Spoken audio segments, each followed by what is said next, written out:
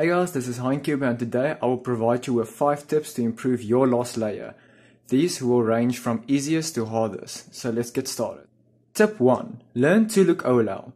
In my opinion, this is more important than 2-look PLL because commutators are quite fast, but the beginner's way of doing OLL is really slow, where you just repeat the sexy move over and over until each corner is oriented. There are only 19 algorithms in total, and a lot of the algorithms you will know from 3x3. For instance, this is the soon on the 3x3, and this is the back soon on the 3x3.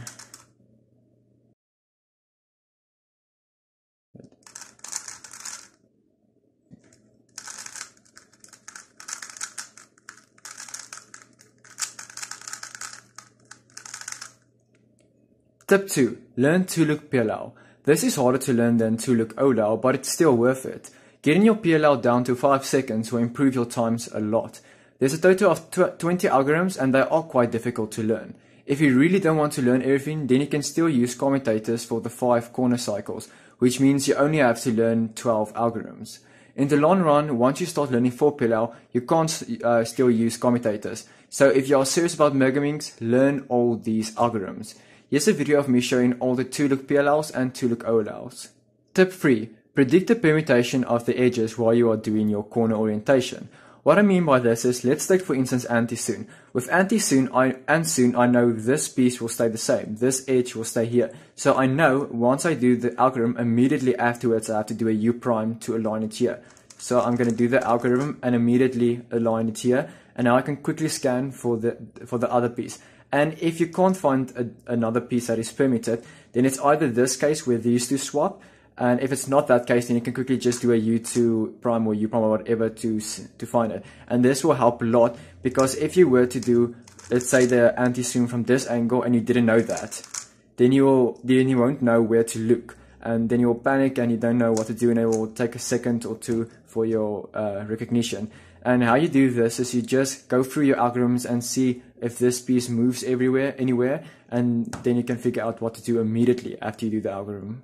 Tip 4. Learn alternative edge orientation algorithms. You want to avoid the 5 corner orientation cases as much as possible, so therefore you can't only use one algorithm per edge orientation case.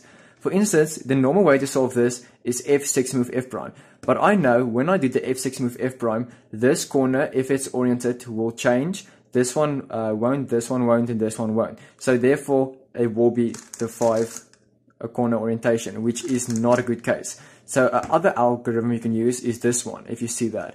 R, U, R prime, U prime, R prime, F, R, F prime. And now one corner will be oriented. Another case is like this. The normal way we do this is F, reverse 60 move F prime. But I know that when I do the F reverse 6 move F prime, these two corners, if they are oriented, they won't be after the algorithm. And so by doing that algorithm, we get this case. So a different algorithm you can use is this one.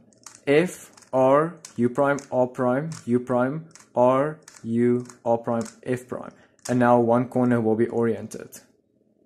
For me, I only use those 4 algorithms because for 90% of the times it will work. But if you really never want to get the 5 corner orientation algorithms, then you can learn more. And there's an easy way to test this. You can just take a 3x3 and look for some algorithms that will do the same thing as for instance, the F60 move F prime. And then you can see what corners it affects and how it affects them. But for me, honestly, 2 per case is really enough. I'm just quickly going to explain what I just said. So what I said is you need to go to 3x3 and look at some OLLs and try to figure out what OLL does the same. So for instance, when I showed this one, this case, it's the same as this OLL. So what you can do is you can go through some OLLs and see if they do the same as F60 move F prime or F reverse 6 move F prime, and just see what corners they affect, and then you can from there on decide how many you want to learn. Tip 5. Learn more PLLs.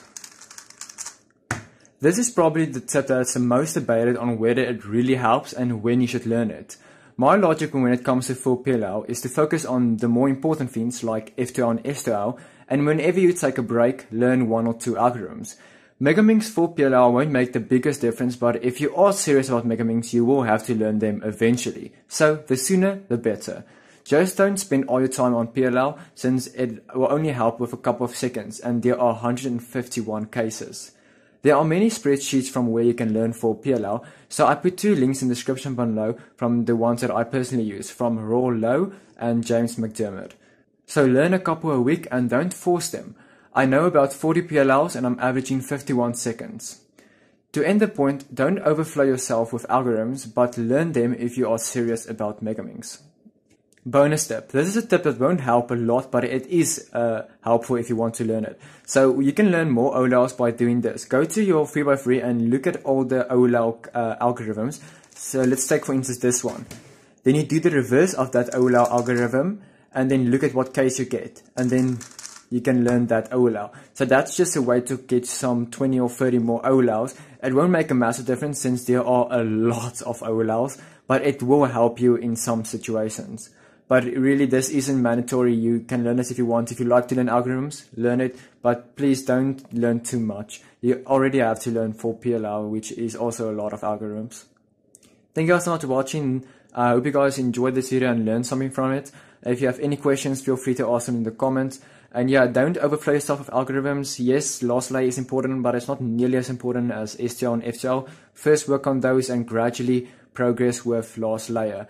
And eventually you'll get your last layer down to 7 or 8 seconds, which is really good. And it will help a lot since most average Megaminx solvers last layer is between 15 and 20 seconds. So it does help a little bit.